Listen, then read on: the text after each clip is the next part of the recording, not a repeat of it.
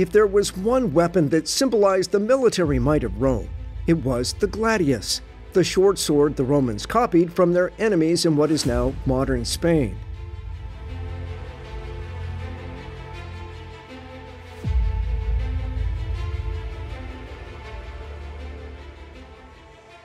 The gladius was much shorter than the ancestral swords the Romans used at first.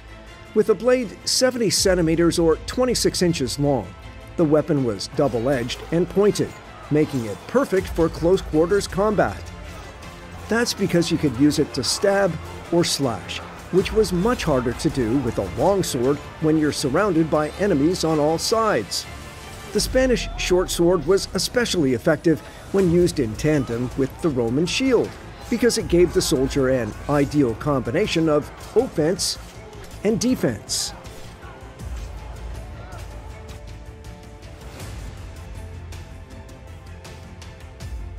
It's interesting that when Paul is talking about spiritual armor in Ephesians 6, the sword of the Spirit is the only offensive weapon. Everything else is defensive. Look again. Stand your ground, he writes, putting on the belt of truth and the body armor of God's righteousness. For shoes, put on the peace that comes from the good news, so you'll be fully prepared. And hold up the shield of faith to stop the fiery arrows of the devil. Put on salvation as your helmet and take the sword of the Spirit, which is the Word of God.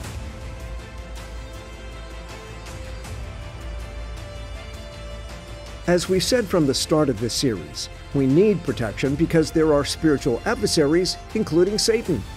In John 10, Jesus compares himself to a good shepherd who genuinely cares about the sheep he protects. But, he says, the thief comes only to steal and destroy. But I have come that you may have life and have it to the full.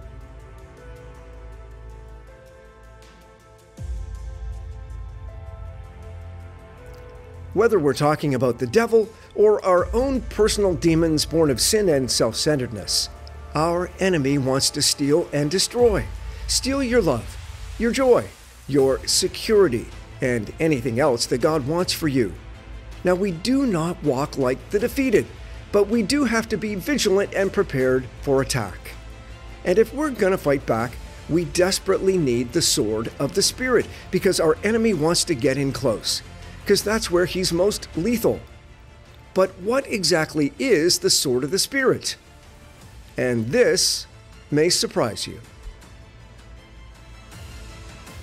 Nobody knows for sure when Ephesians was written, copied, and distributed, but the earliest date is thought to be about 64 AD, and we know that even before that, Paul had written Thessalonians, Galatians, Corinthians, and Romans. But what you may not know is that the first gospel, the Gospel of Mark, was either not written yet or it was written about the same time. But that document would not have traveled to all the churches everywhere at such an early stage. And most scholars say it's almost certain the Gospels of Matthew, Luke, and John were not written until well after Ephesians. In other words, most early churches had no written record of the life of Jesus and relied heavily on oral tradition. As a matter of fact, most scholars estimate the New Testament wasn't completed until almost 100 AD. And even then, for 200 years after, there were arguments over which books belonged in the Bible and which didn't. My point is that when Paul is talking about the sword of the Spirit, he's not referring to the New Testament, because most of it hasn't even been written yet. When the Bible talks about the Word of God, there are several meanings. It usually refers to something that God has decreed will happen, such as when the Hebrews are warned they're going to Babylon into captivity. Other times, the phrase refers to the actual spoken words of God. So, for example, what the Old Testament prophets wrote is often called the Word of God. And in 1 Thessalonians, likely the first New Testament book ever written, Paul says, "We thank God continually, because when you received the Word of God, which you heard from us, you accepted it not as a human word, but as it actually is, the Word of God, which is at work in you who believe." Likewise, the Apostle Peter equates the writings of Paul with other scripture. He says, his letters contain some things that are hard to understand, which ignorant and unstable people distort as they do the other scriptures.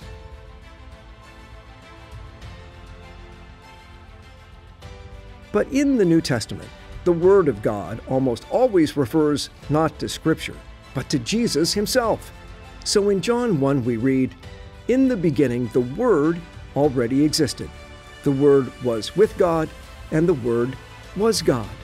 So the Word became human and made his home among us, and we have seen his glory, the glory of the Father's one and only Son."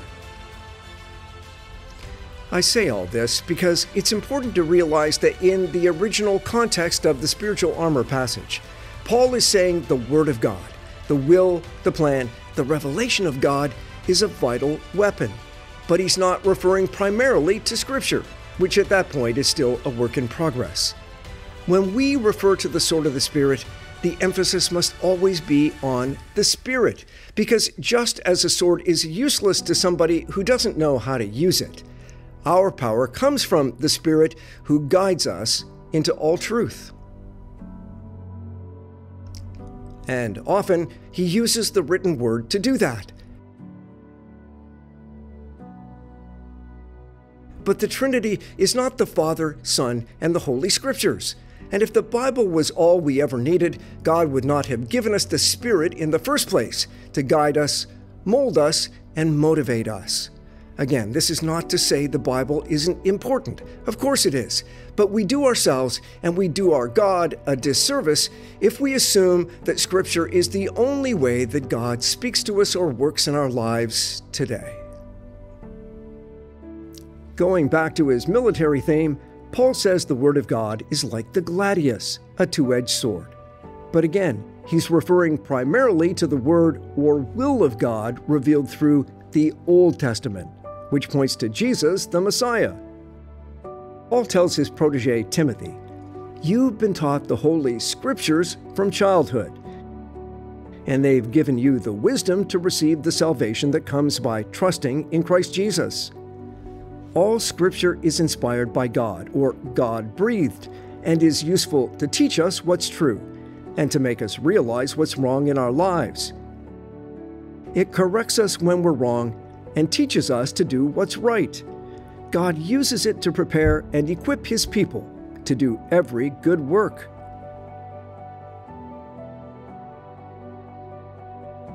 Now we can apply all that to the New Testament, but that wasn't the original intent. So we need to look overall at how God speaks to us and works in our lives. And that includes Scripture, the wrestlings of those who've gone before us in the church, prayer, devotional music, reason, shared experience with other believers, and the everyday guidance of the Holy Spirit in our ordinary circumstances. Through those things, we can identify 6 distinct benefits.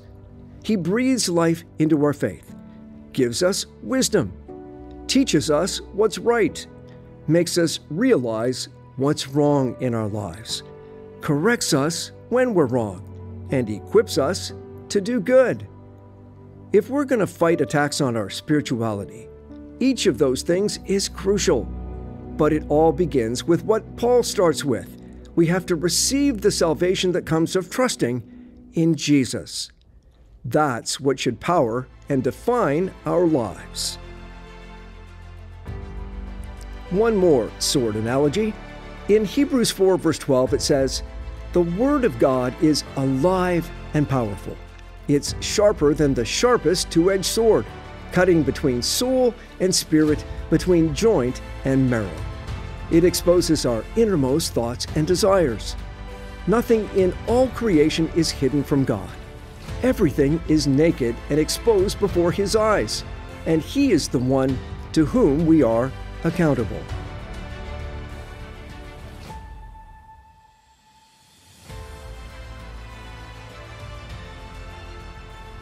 Now that passage is always used to refer to the Bible, and I've quoted it a million times myself in just that way.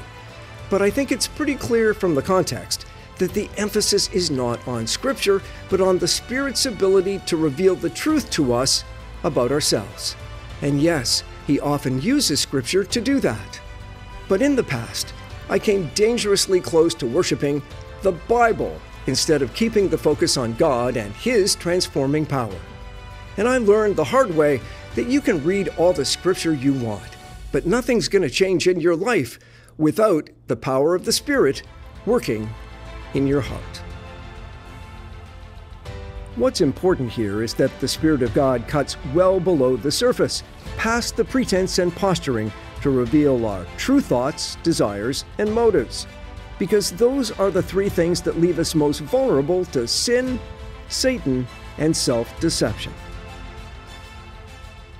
So each of us must strip away the public relations and answer three crucial questions.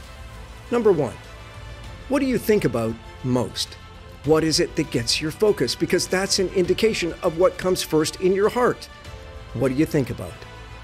Number two, what do you really want out of life? Not what you say you want or what you tell others you want. What do you really want out of life? And number three, why do you do what you do? Is it for God, for others, or for you and the credit those things can bring you? Now, if your answers are spiritual, Paul would say that you're on firm ground and you're equipped to stay there. But if your answers are more secular and materialistic, that's a sign that you need to get closer to God and in tighter formation with your brothers and sisters. Remember what I said earlier about offense and defense?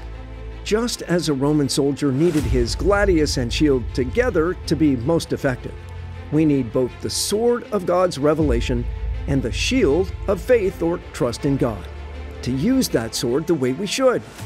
It's not enough to know God's word or will. We need enough faith and trust to use it and live it.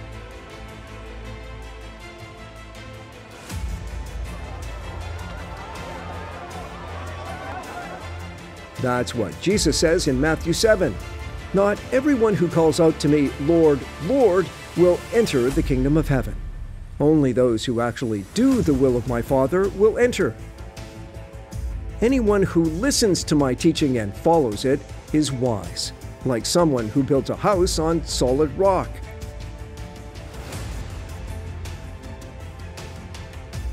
But anyone who hears my teaching and doesn't obey it is foolish, like someone who builds a house on sand. James says the same thing. He writes, "Get rid of all the evil in your lives and humbly accept the word God has planted in your hearts, for it has the power to save your souls." That word is the good news about salvation in Jesus and how we should respond to it with love and obedience to God. But then James adds, don't just listen to God's word, you must do what it says. Otherwise, you're only fooling yourselves. For if you listen to the word and don't obey, it's like glancing in a mirror. You see yourself, walk away, and forget what you look like. But if you look carefully into the perfect law that sets you free, and if you do what it says, and don't forget what you heard, then God will bless you for doing it.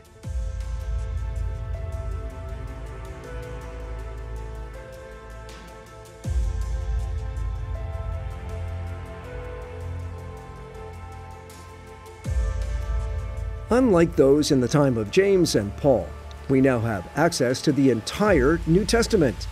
God reveals himself through Scripture and through Jesus, and we need to know what he wants for us and from us. So, to wrap this up, like any sword, we have to learn how to use Scripture effectively. And the word that God has for his church and for each of us as individuals is also revealed through prayer, music, worship, the guidance of the Holy Spirit in our everyday circumstances, and our shared experience as a church.